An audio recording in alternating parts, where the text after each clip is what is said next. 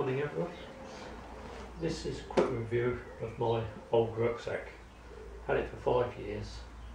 I used it in Wales in 2012, so you can tell it's getting on, but it's still in nigh on perfect condition. Nothing is broken on it.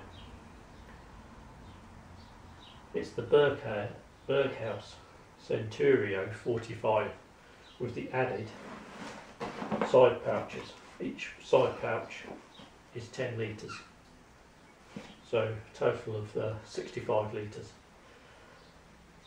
I've got the side pouches because I don't like all of my stuff just put into one pouch, because basically it's a bucket rucksack, just stuff everything in the top.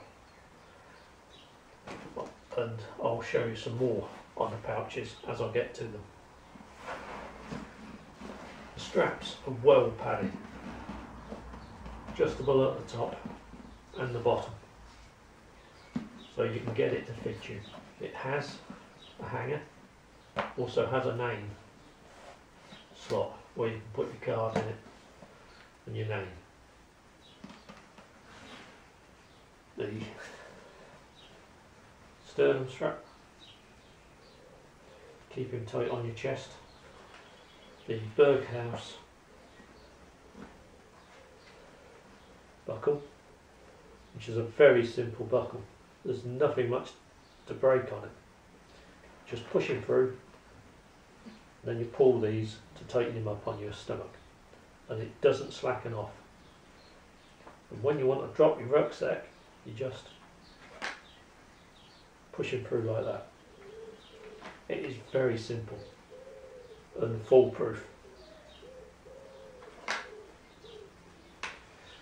So you can drop your rucksack in a hurry. Right, that is about the front. The back, as you can see, these are well padded, which gives you the airflow up your spine.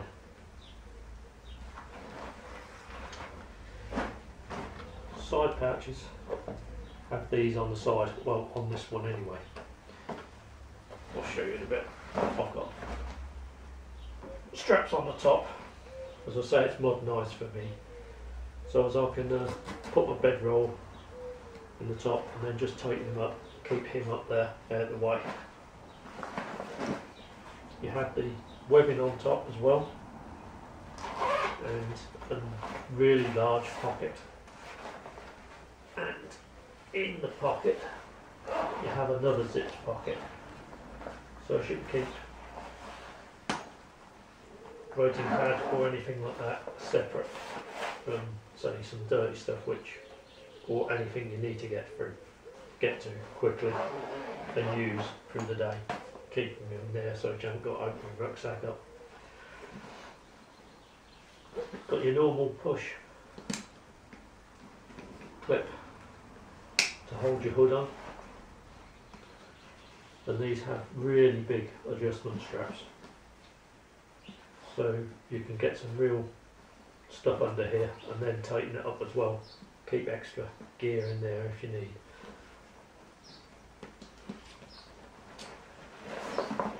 All webbing down the back here, but I have straps, one at the top and one at the bottom, so as I can keep stuff vertically,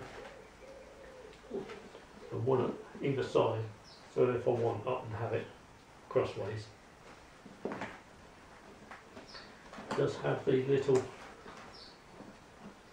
clips here for walking poles on either side, which I've never used, and two hanger things at the bottom as well, which I've never used either.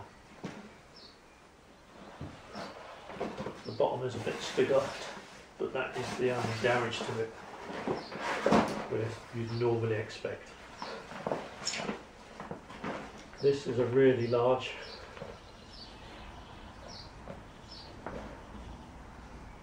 and it's pretty much waterproof as well. I don't know if you can see the underneath of the top here. It's really well treated. As I say, I've never got stuff wet in it, and I use it in my canoe all the time.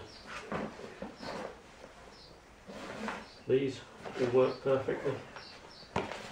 Still no damage, even the amount of time it's been used. In the back here,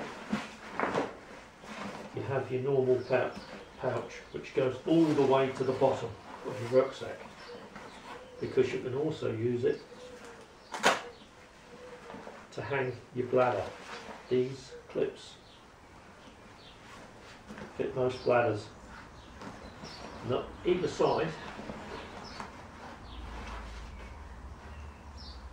H2O port to route your pipe out of. Either side. So if you like it on your left or your right, you're catered for. The side pouches, as I say, which are an extra, well, they were when I brought it, as I say, all those years ago. Just zip off, and that's where you can put your straps as well. So as if you don't want the pouch on, you can just put your tent, bedroll, tarp, whatever, and strap him to the side. The pouches come as their own little rucksack as well, which is a brilliant idea. It does have 4 webbing attachment points, so as you can attach into other things as well. And you have these, so as you can clip the 2 pouches together when they're off. But as I say, I'll just use the one because I have all my cooking gear in here and my food. So as when I'm out, I can just drop my main rucksack, providing it's safe obviously, and just use this one to go for a walk for dinner and leave all the rest of my gear, heavy gear, on my tent or bases. It's a brilliant little idea, and I don't know why other rucksacks don't have the same idea, because it's very good. The side pouches have a little clip as well as the zip. So if you do have long things in here sticking out your side, you can still clip them up without using the zip. So you can still have longer things stick out the top, but most of your gear is still kept in safe. And as I say, these, I moved these onto my actual pouch. So you can move these straps to here. They're pretty long, so you can get some pretty good gear on there. Tents, anything, even bedrolls, even self-inflating bedroll would fit easily. It's a very versatile pouch. You can move these straps wherever you want them, on the top, sides. As I say, I have it set how I use it, and I've had no problems with this one whatsoever. All the zips still work perfectly. Nothing's broken in the 5 years. It's been used a fair bit, but not overly. And I use it in the canoe, and still I haven't got anything wet inside it. As I say, it is well sealed. There's no drainage at the bottom, which is one of the reasons why I suppose nothing's got wet inside it in the canoe. But I would well recommend one of these to anybody. It's been a good servant to me, and hopefully will be for quite a few more years.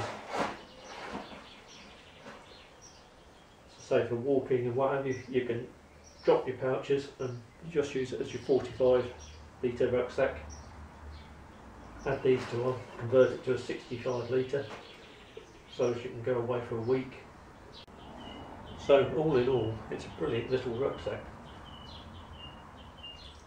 and everything that I need. It's strengthened as well, which I should have said. It has a bar around the outside, all up either side and across the top, so it keeps it upright. There's nothing on the bottom or the what have you, but yeah, I'd well recommend one, and hope you enjoyed the video and that I'll help to somebody who's actually thinking of one. I would, as I say, I don't think many people will be disappointed. So hope you enjoyed it. If you liked it, please subscribe and press the like button. Thank you.